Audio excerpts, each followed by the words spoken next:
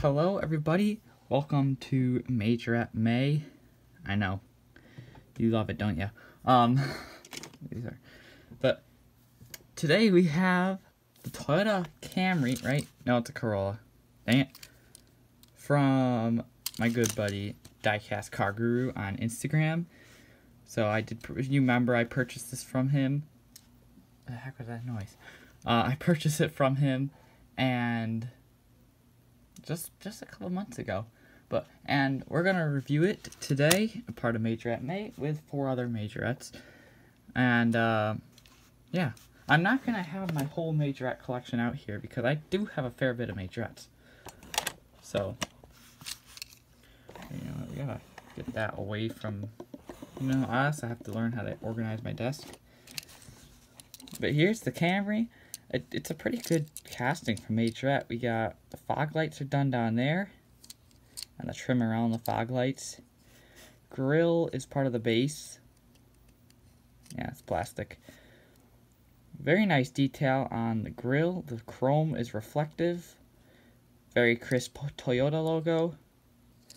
Headlights are plastic inserts. That's probably the best way you can do them. Interior looks pretty decent in black. I mean, what other color would it look good in? Especially with the orange, you don't want a bright interior. So black, clear windows, just how I like it. He did Sharpie the sunroof there. But that's the only custom detail he did on here. Everything else, maybe he did the mirrors. I can't tell. Maybe he put the chrome in the mirrors. But there's also black trim. Is there a name for these things? These plastics in between the windows? I don't know if there is. It's black trim on the plastics in between the windows. That's the name for it. License plate kind of sticks out. I mean, if you wanted to put a license plate on there, got the water slide decals from David at Twice Diecast. Is that Toyota? Yeah, it says Toyota. There's the logo. And you can see the chrome, what would that be? Turn signals? On the red tail lights themselves, and then this chrome trim piece.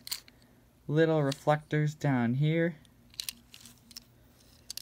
And some more reflective in the mirror. Jeez, I couldn't think of it. Standard majorette wheels. Here's your base. We can never get those bases right. Pretty normal majorette stuff going on in the base here. They don't do much chassis details, you can tell. The exhaust is somewhat done. I don't know why it's so skinny over here. It's kind of hidden. It's probably not good. And it does have the suspension piece, but that's just basically useless. Doesn't do much.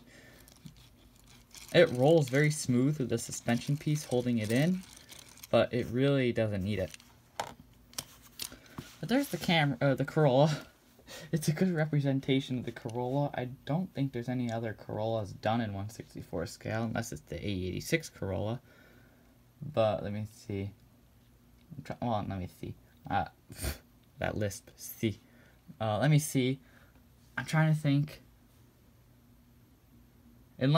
No, Tomica does this model Corolla. This would be like a 2015 maybe. Yeah, majorette don't say. I don't think any other brands have done it. There might be a very obscure brand or a brand that is not 1/64 scale that's done it. Actually, I can probably guarantee there's a 1/43 scale that's done it. But I don't think it's ever been done in 1/64 scale. So Majorette has the monopoly of these. I would not mind seeing more of these. It is a pretty nice casting. But that's where we end it for today. So thanks for watching, and I'll see you on the next one. Next Majorette May. Have a good one, guys. Bye.